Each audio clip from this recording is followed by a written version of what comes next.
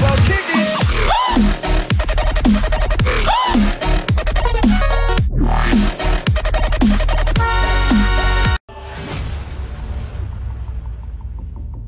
is going on, guys? Ginger here. Today for you guys is a brand new Call of Duty Advanced Warfare video, and today's video is going to be a pack opening spree, or whatever you guys want to call it. So if you guys do want to see more of these videos, please leave a like and subscribe for more Call of Duty Advanced Warfare content. So with that said, guys, let's get right into this. So first off, again, this is a supply drop opening spree, so I'm just going to be opening about 10 of them in each video, so yeah. So first off, we got the IMR Hushed. It's got a built-in suppressor. It's down and handling, and we got some KVA Mercenary shin guards. Those look pretty sweet. Yeah, so the IMR, that's pretty cool. We got the blue and yellow. Okay, now for the second supply drop here, we got a KVA shirt, short sleeve, Nigerian infantry helmet, an enlisted version. So that looks pretty cool. Now for this one, we got the ASM1 sweeper. It's got up 1 in damage, down in fire rate, so that's actually pretty cool. It's white. I got the white cam on it, so that looks pretty beast mode. Now for this one, now we have KVA mercenary mask, a KVA scout shirt, short sleeve shirt, and an AM R9 shorty, a 5-burst submachine gun, up in fire rate, down in damage. Not so good. Probably just gonna sell that for some XP.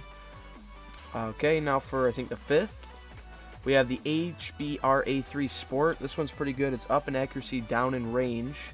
Moz Oppressor, and TAC 19 Roundhouse. Up in fire rate, down in range, up in range, down in handling, and down in mobility. So that actually seems pretty good for a shotgun. And this just seems kind of unusual, but yeah. Now for this one, we got the EPM3 anodized. That's all we got. Okay, semi-automatic direct energy weapon, up in accuracy and down in fire rate. Now here we got a Nigerian infantry loadout, a Nigerian police pants, and an ASM1 scout. It's got up in fire rate and down in up in mobility, down in fire rate. So that's not too good to be used, really. Nothing too special in it. Okay, out of here, all we got is the Atlas 45A3. That was kind of a bad one, but we have the MP11 Toxic, and up and down in damage, down in accuracy, up in fire rate, and up in handling. So not very good, but it's got a cool camo on it.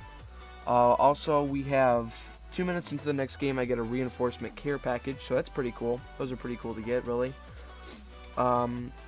Here we got Marine Cavalry gloves, an MK14 obituary, and a AMR9 noob tube. So it's got a built-in grenade launcher. It's kind of cool.